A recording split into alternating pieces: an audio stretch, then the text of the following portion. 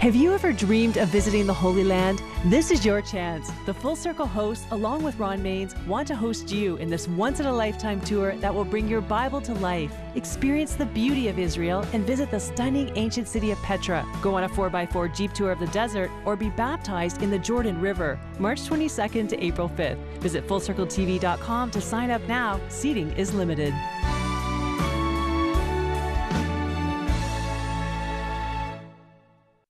Married or single, stay-at-home mom or CEO, all women were designed by God to be in relationship. Join the Sofa Sisters this fall as Full Circle presents an exciting women's conference. Vibrant relationships with God, family, and community. Guests include best-selling authors Bill and Pam Farrell with worship and music by Steve Bell. Oakville, October 15th, London, November 12th, and Barrie, November 19th. Visit FullCircleTV.com to order your tickets, download posters, and invite your friends.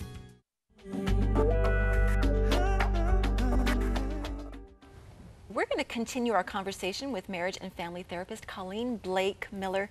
Colleen, before the break, you shared how, against your better judgment, you went through with an abortion, not telling anyone outside of your very small circle of friends for 2 years. 2 years. But finally, you did tell. Yeah. What happened?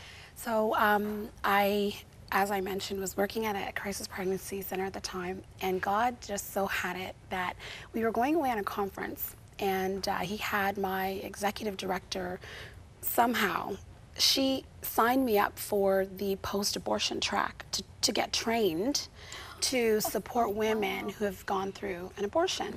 And I thought, well, what's happening? I was like, does she know? And like in my mind, right? And I'm thinking, what are you doing, God? But anyway, I did it, and I was excited because, you know, I'm also in need of that information myself. So throughout the course of the week that we were there, I very clearly heard the Holy Spirit speak to me and tell me, Colleen, I cannot use you completely, like fully, with you keeping this a secret. You need to, to come out of the dark, and you need to share with the people that you're working with and with your family, you know, what happened. And it was not, it was so clear. I had a choice, a very clear choice, either to listen and walk in obedience, or, you know, kind of do what was comfortable and safe. And I made the decision. I was so scared, but I spoke to the woman that was training, and she kind of walked me through and really supported me via email, that kind of thing, even after I got home. And I like I shared with the staff that I worked with, and it was really, really difficult to go through, but God demonstrated his unconditional love for me through that experience, and through telling my family. I think that was probably the best experience. Talking to my mother and my father, it was like God's love. I felt it through the way that they, you know, supported me and encouraged me, the words that they used, no judgment whatsoever. You know, their focus was 2 years. You dealt with this on your own for 2 years. And so much life and so much blessing has come from walking in obedience. I just, you know, Colleen, it says a lot about truth, that when you actually share and you're open and you're willing to be honest, what that does, it frees you. It frees people from the bondage of the lie of that, you know, this is who you are, and you begin to believe that identity. But wasn't there a freedom when you finally shared? When I remember I was sitting in my parents' living room, and I was like, I feel like I could shout it from the rooftops. I feel like I could shout this from the rooftops, because so many times I'd be worshiping or serving in ministry, and the enemy was forever whispering in my ear, like, look at these people, they're so pleased with you, but they have no clue who you really are, right? And that's kind of how the enemy kept me feeling like I'm somehow not, you know, like measuring up, or not like good enough to be used by God, which was a lie. So once I broke out of that by God's grace, I was able to see so much clearer. I think, you know, what I love about your story, and, you know, it's not unique. I think we need to say that. This is not unique. And so many people are suffering in silence. And the one thing I've learned about sin, shame, all of that, that the only way to overcome it is to speak it out. And you know, sometimes you have to choose the right person. That's right. Right? Yeah. Somebody who's going to handle it properly and speak grace and forgiveness into your life. God's grace and forgiveness. But you know, I think I went through not an abortion, but when I was young, I also crossed those boundaries, had a sexual relationship, and I did have a day where I thought I might have been pregnant. And I remember thinking about abortion for the first time in my life, and I was just as against it as you were. It was never on the radar, you know? But it's that panic about, like, I'm going to bring shame to my family, and what are my parents going to think, and it's going to ruin my life, and you know, and I think we just need to speak grace today, because you don't know, what I learned through that experience is you don't know what you're capable of put in the right situation. And I really believe that the Bible says we are capable of all evil except for the grace of God.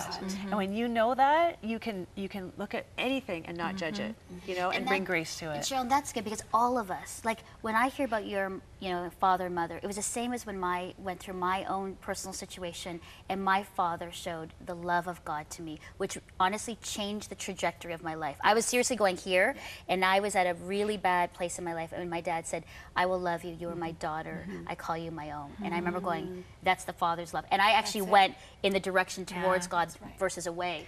And I think for parents, it's a call out to parents. As much as you feel it's about you, your kids reflecting about you, you've got to continue to extend grace and love to them, because it will change their life. And it's your testimony of that. It changed my life, and completely, you know, gave me more of a sense of purpose and calling for what I do now.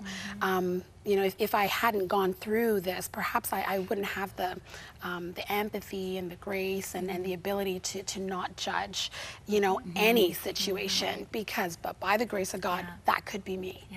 And you said it beautifully when you said that you came out of the dark and into the light. And you know what? I think that's what Full Circle is all about. It's just encouraging people, encouraging you to come out of the dark. You're not alone. Sometimes we feel so alone, and we're kind of hidden away in the dark somewhere thinking, oh, nobody knows what I'm going through or what I've done. God would never love me if he knew what I'm like. You know, we invite you to just, you know, shed all of that. Come into the light of his marvelous love, it says in the book of Ephesians. And I have a feeling there's some people watching right now, Colleen, that really need to know, how do I do that? How did you do that? How were you able to shake off your past and come into the light of a future with God? Well, I would say one day at a time. One day at a time. I remember, you know, there are passages of scripture, in particular in Philippians, talking about not being anxious for anything, and the relationship was a very unhealthy one. Like we, you know, like it just was a very unhealthy relationship, in and out and back and forth, and during the time of being in the dark, that's kind of how the enemy was able to really glory in that, like, yeah, I'm gonna completely mess you up. I remember there were nights when I would, you know, read that passage of scripture talking about not to be anxious for anything, but with prayer and with thanksgiving, bring my requests to God, and then his peace will guard my heart and will guard my mind. And instead of thinking and worrying about this, that, and the other, think about what's true, think about what's lovely, think about what's praiseworthy. I remember nights where I would open the Bible up and literally put it over my head because I could not even sleep.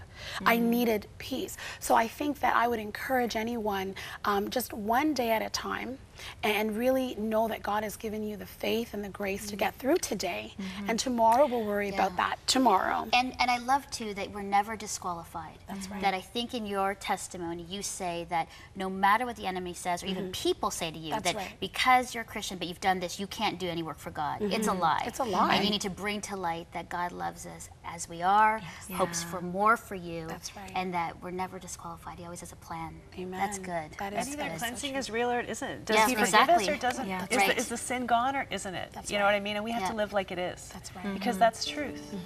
And it all starts with a relationship with God through the cross of Jesus, and that is available to all of us. It's available to you. Throughout this program, you've seen a phone number on the screen. That's our prayer line, and we would love to talk with you, pray with you, introduce you to the one who loves you no matter what you've done. He offers you a brand new start, and that is Jesus. Thank you for being with us. Keep your eyes on Jesus. It is all about him. Bye.